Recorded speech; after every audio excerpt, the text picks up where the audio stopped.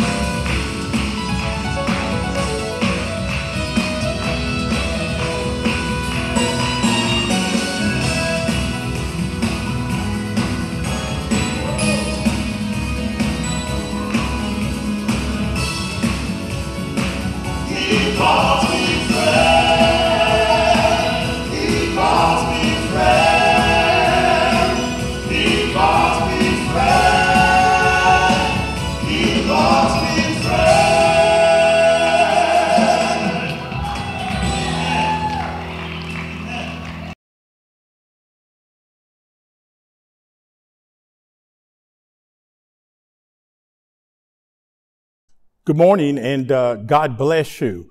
Welcome to this worship service and this time in the Word of God. We'd like to invite your attention to the Old Testament book of 1 Samuel chapter 18, and I will begin reading from the first edition of the New Living Translation of God's Word from 1 Samuel chapter 18. Verses 1 through 4 declare, after David had finished talking with Saul, he met Jonathan, the king's son. There was an immediate bond of love between them, and they became best of friends. From that day on, Saul kept David with him at the palace and would not let him return home. And Jonathan made a special vow to David's friend, and he sealed the pact by giving him his robe, his tunic, his sword, his bow, and his belt. We'd like to share part one of a message entitled, Best Friends Forever. Best Friends Forever. And recently, in a tribute to a very beloved and recently deceased best friend, Deacon Jerry Allen, I recalled the story of a contest that was held by a London newspaper offering a very substantial prize for the best answer to a very intriguing question. And this was the question, and it went something like this. What is the shortest distance from Paris to London? What is the shortest distance from Paris to London? It turned out that the winning answer that received the grand prize was this. The shortest distance from Paris to London is good company. The shortest distance from Paris to London is good company. You see, all travelers know that no matter how long the trip, there's something about good company that has a way of shortening a long journey. There's something about good company that causes time to fly and the miles to rapidly pass by. I recall traveling one day with a close friend on a journey that was normally 3 hours long. But our fellowship and our friendship was such that it caused him to remark the following. He said that I've made this trip several times, but this is the quickest one I've ever had. Yes, there's something about good company that shortens a long journey. And here in our text in 1 Samuel chapter 18, a teenager by the name of David was about to commence likely the longest journey of his young life. It was that grueling, bruising, and faith-building interlude in David's life between the time he was anointed by God as the future king of Israel, but he had not been appointed and installed by God and man as the reigning king. And for those many years, the story of David's life could simply be summed up in one short sentence: run for your life. Because the first part of David's life, he was mainly running from Saul, and the second part of his life, he was running from his own son. But here in our text, in chapter 18, we find God's remarkable expression of faithful and godly love between best friends. For at this time in David's sojourn, it was Jonathan, the very son of David's tormentor and pursuer Saul, who loved him the most. And first of all, when it comes to best friends forever are limited in number. They are limited in number. For covenant relationships or best friends are rare in this life. Look at verse 1, because verse 1 says that after David had finished talking with Saul, he met Jonathan, the king's son. And there was an immediate bond of love between them. And look what it says in this translation, that they became best of friends. And then verse 3 says, and Jonathan made a special vow to be David's friend. You see, whether you realize it or not, there is something different between casual acquaintances versus covenant friends. For instance, you may have many casual friends, but few best friends. You may have many acquaintances, several close friends, but very, very, very few best friends. And what characterizes a covenant relationship, what characterizes a best friend relationship is the degree or the closeness and the oneness that takes place in that relationship that is deep and not just wide. For notice, if you look in 2 Samuel chapter 1, after the tragic death of Jonathan, which we'll look at next week, how David describes his covenant best friend's relationship with David.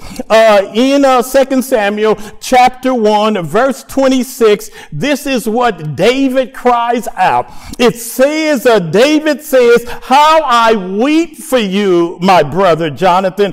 Oh, how much I loved you.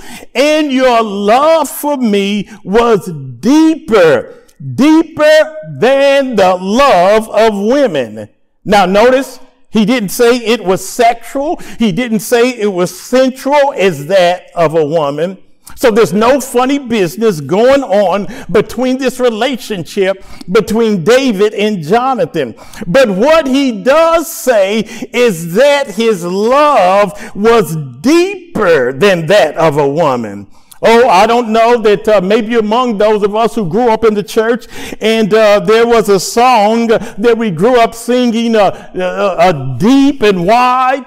Deep and wide, there's a fountain flowing deep and wide, deep and wide, deep and wide. There's a fountain flowing deep and wide. Well, when you and I are going through long journey experiences in life, we need deeply committed covenant friends who God will bring in our life, because there is a big difference in having a wide scope of casual friends versus few deeply committed friends. It was a professor of psychology, Robin Dunbar, and he wondered if the size of your social media network had any correlation to having more friends in real life. It turned out that the average number of Facebook friends possessed by people was around 150. But did you know that out of those 150, only 28 on average were recognized as what we say is low-level friends? Now, I didn't say low-down friends, but I would say low-level or close friends.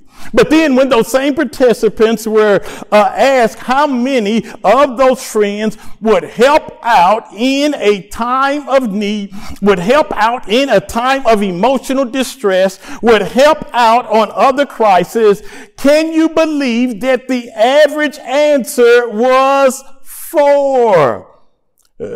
The conclusion is simply this: we may have 150 or even 5,000 Facebook friends. We may have 10,000 Twitter friends. But when it comes to a true relationship, the vast majority of these people that are deeply committed are very few. Even Jesus, when he was here on earth, now watch this, Jesus loved everybody. For God so loved the world that he gave his only begotten son. And so there was a crowd of casual acquaintances. But he invested his earthly ministry in only his 12 disciples who were close friends. However, it was only 3 of those 12 who were core friends.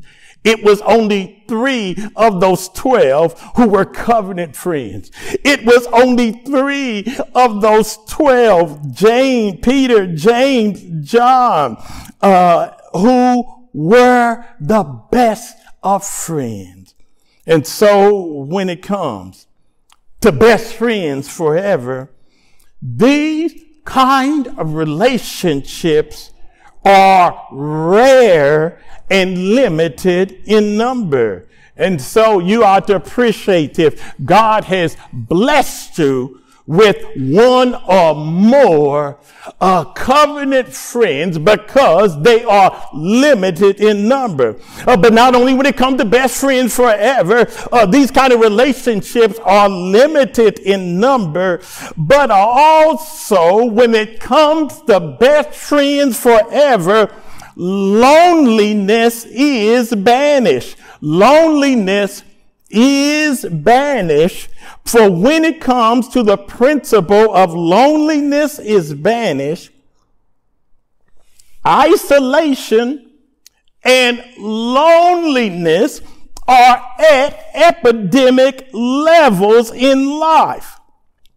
Would you notice in 1 Samuel chapter 18 verse 2, after verse 1 declares the special relationship, it says in chapter 18 verse 2, it says this: from that day on, Saul kept David with him at the palace and wouldn't let him return home.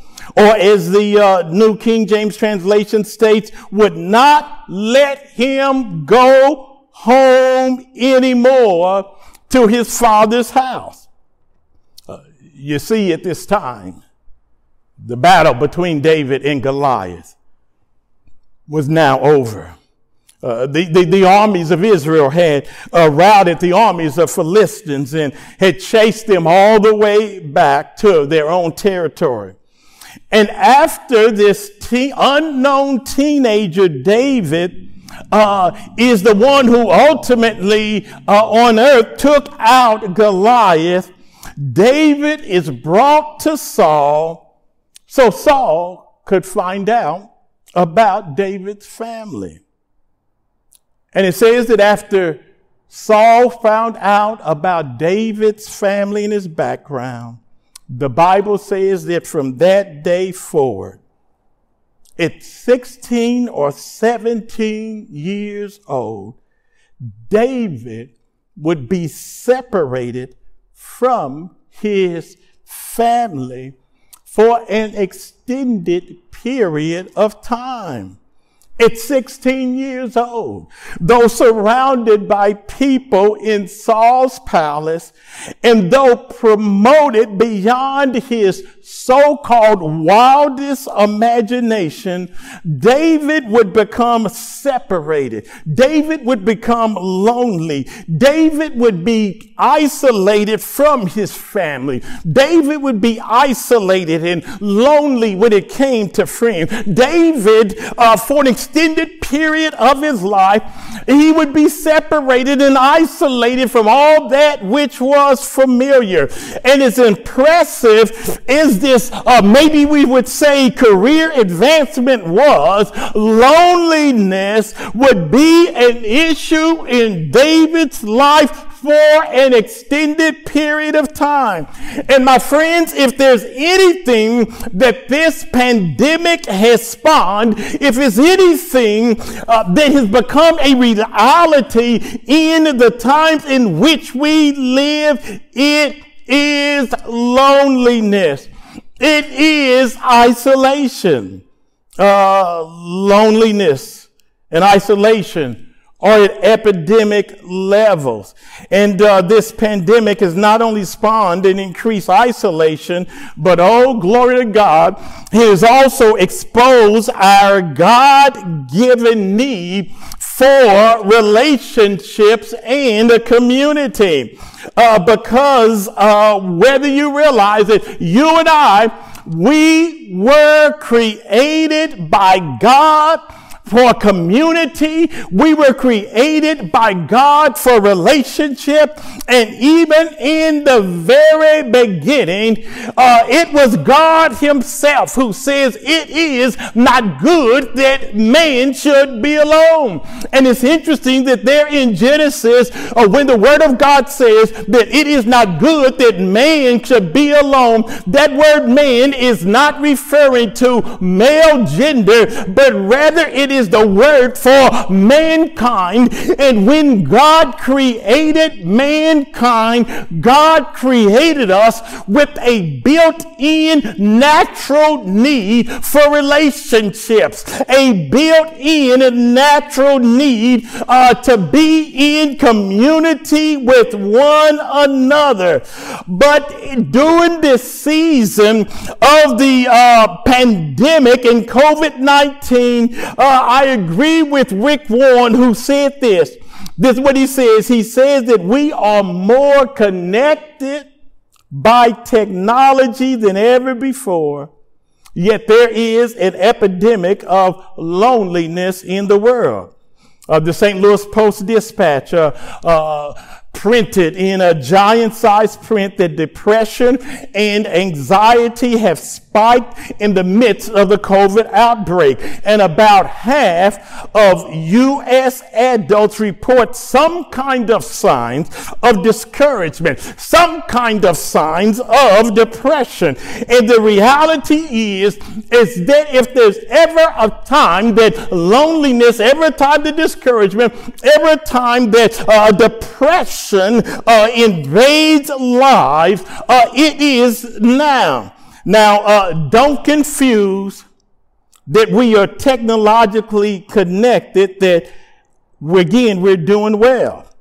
Again, all the technology from email to voicemail to text mail and snail mail, and now we're zooming here and zooming there. But the reality is that technology can never replace that God-given need for relationships in our walk with one another.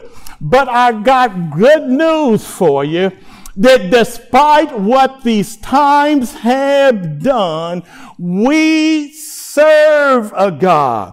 Yes, we may be separated from family. We may be separated from friends. But the word of God says, he says, he'll never leave us nor forsake us. The very characteristic of God, God is omnipotent, which means he's all powerful. God is omniscient, which means he knows everything. But God is also omnipresent, which means that God is everywhere at all times, and there's nowhere you and I can go where God is not. And so God tells us in the word of God, he even tells us when we go through the floods, he'll be with us. When we go through the fire, he'll be with us. Now, he didn't say we won't go through the fire. He didn't say we won't go through the flood. He didn't say we won't go through sickness and setbacks in life. But we serve a God who guarantees that we will never be alone. Now, I want to mention this, there is a difference now being alone versus being lonely. See, it's possible to be alone, but not lonely. And it's also possible to be lonely, but not be alone. In other words, it is possible to be by yourself, but not be and feel lonely. But oh, glory to God, it is also possible to be surrounded by people, surrounded by things, and be just as lonely as all outdoors. And so even though David was surrounded by all of the trappings of success, all of Saul's palace, and all of a sudden becoming popular. And in a moment we'll get to that popularity got him in trouble. But for now, although David was surrounded by people, it was a time of loneliness. But look what God did. God brought into David's life someone, Jonathan, who would not only be among those rare jewels, who would be a best friend and a coveted friend that would be limited in number, but also Jonathan would be one who would enable the fact that loneliness would be banished. And so when it comes to best friend forever, those kind of relationships are limited in number. Secondly, when it comes to best friends forever, loneliness is banished. But thirdly, when it comes to best friends forever, look at this. Loyalty is the barometer. Loyalty is the barometer, because when it comes to loyalty, an allegiance to God puts all other relationships in perspective. And here, if you would look in the Word of God, it says that what Jonathan did in chapter 18 and verse 4, it says, after there was this bonding, after there was this banishing of loneliness, it says what Jonathan did.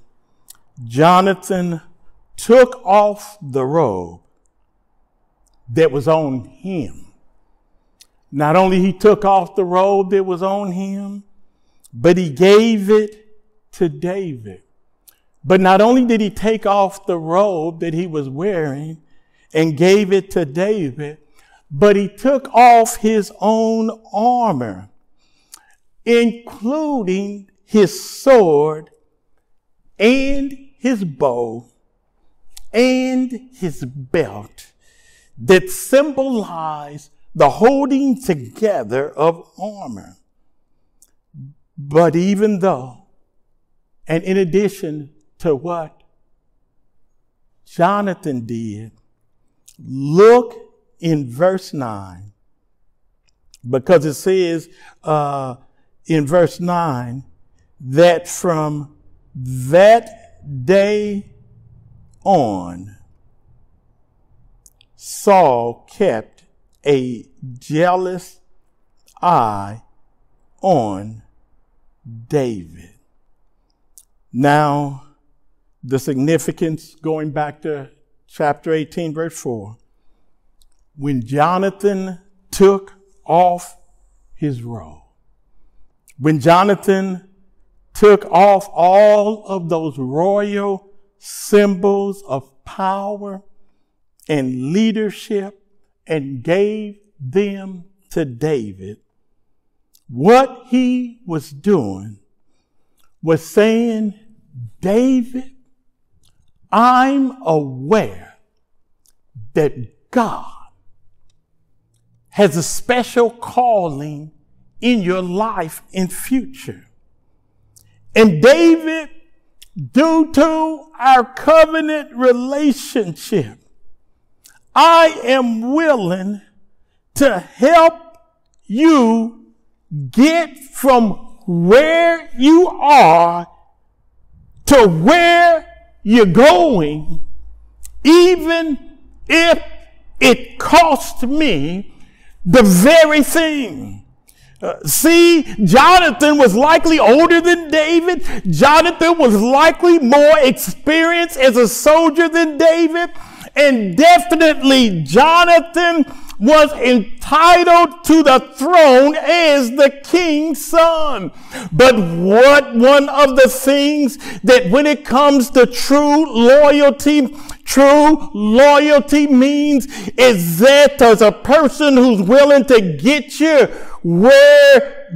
from where you are to where you're going, even if it costs them. And I agree with the person who said that a few men have the natural strength to honor a friend's success without envy. Let me repeat that. Few men, few women, even few boys and few girls have the natural strength to honor somebody else's success without envy. Matter of fact, when I think about the struggle with envy, the reality is that while Jonathan grew closer and closer to David, chapter 19, verse 1 and 2 says, Saul now urged his servants and his son Jonathan to assassinate David. But Jonathan, because of his close relationship with David, told David what his father was planning. You see, this issue of jealousy, this issue of envy, while we salute Jonathan, the reality is that Saul became green with envy because after David took out Goliath, the Bible says that David was brought in, as I mentioned a moment ago, into Saul's home or Saul's palace. And for some reason, they went, and the next thing we know that here there was the ladies and the women. They had made up a song, and they started singing that Saul has slain his thousands and David his 10,000s. And Saul became envious. Saul became jealous, and Saul decided somebody's got to go, and it will not be me.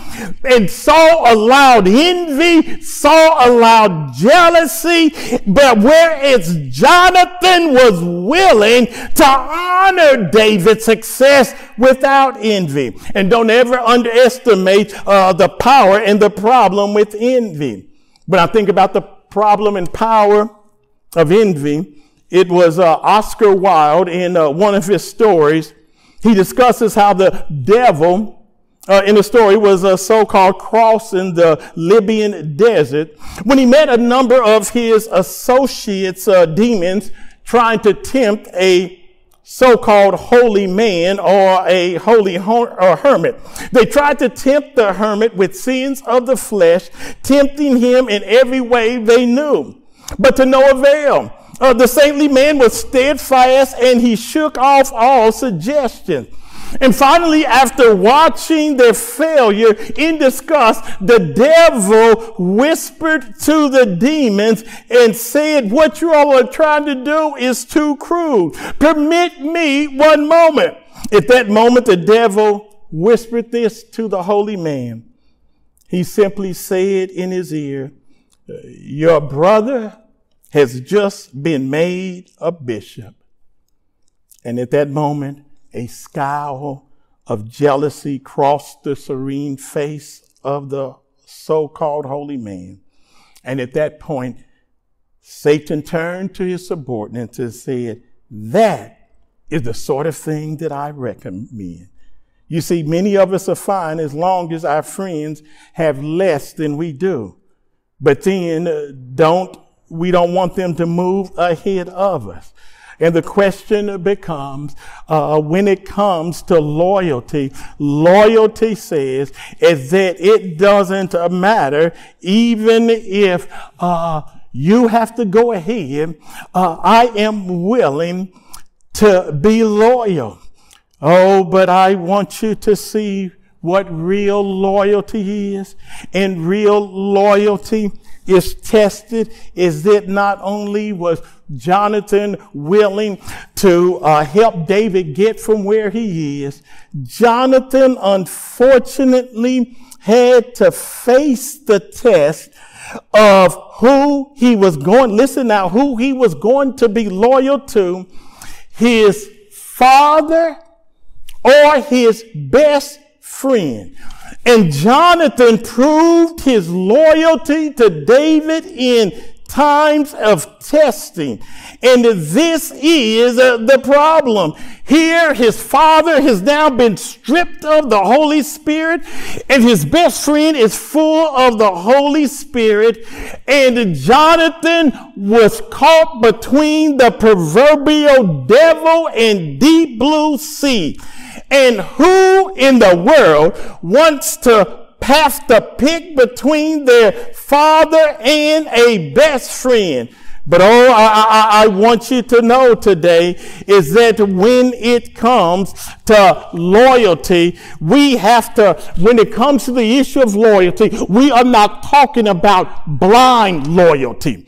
But this is what biblical loyalty is. And biblical loyalty says this, is that my allegiance to God puts all other relationships in perspective. And it wasn't that Jonathan loved his father less than David, but the issue is that Jonathan looked at what God's word says, and when it came to Jonathan, truth always guided his loyalty, and Jonathan realized that the source of truth was God and demanded his ultimate loyalty. And what biblical covenant relationships do, they do not base their friendship on each other, but what they do, they base their commitment to God. It was Jesus himself who says that unless you hate father and mother or love them more than me, and or unless you hate father and mother, you can't follow me. And often that phrase is misunderstood because Jesus was not calling us to hate, as it were, our father, our mother, but he was saying that we are to love him supremely, so much so that our love for him transcends our love for anyone else.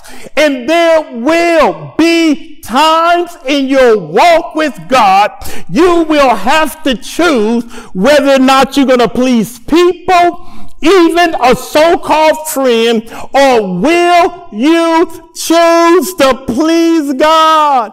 And for Jonathan, his loyalty was based on an allegiance to God, which put all other relationships in perspective. And so, when it comes to best friends forever, first of all, covenant relationships are limited in number. Second, covenant relationships, loneliness is banished, but also loyalty is the barometer. I close with this, is that one day there was a minister who was visiting a hospital. And this hospital was in a crowded city, in a crowded hospital. And so while the minister was there, one of the nurses asked him to say an encouraging word to a particular sick man whose bed was near the minister. And so the minister went in and said, well, with pleasure. But then the nurse said to him, he is asleep. So, she said to him, he really is not asleep. The motionless issue is that he is dying. And so what the minister did, he noticed that over the bed was this sign, Robert Browning, age 70. And then it said, no friends. The minister asked the nurse, what did that mean? And she said, well, if he dies tonight, we do not know anyone who knows him. And so what the minister did, he bent over the bed and he said quietly in the ear of the man, how sweet the name of Jesus sounds in a believer's ear. And in that moment, those closed eyes opened. In a moment, all of a sudden, there was this response by the man. And this is what he said. He said, yes, Jesus is my Savior and Jesus is my friend. You see, the sign said, no friends. But I declare that man proclaimed and claimed the greatest of friendships. And when it comes to the best of friends, we may have good friends on earth, but the best friend is the Lord Jesus Christ.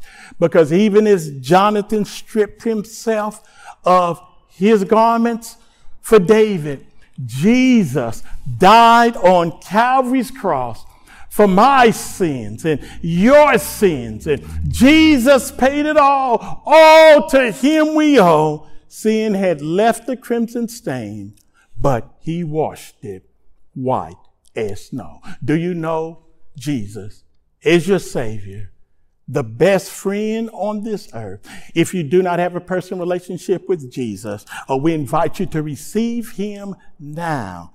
And as you go through life, you may be battling loneliness. God is with you. As you struggle with loyalty issues, choose him and trust him to work all things together for good. God bless you on this day. As we've considered the best friends forever, join us, Lord, say the same next Sunday as we continue to consider what best friends really look like. May God be glorified and honored today through his word and our worship.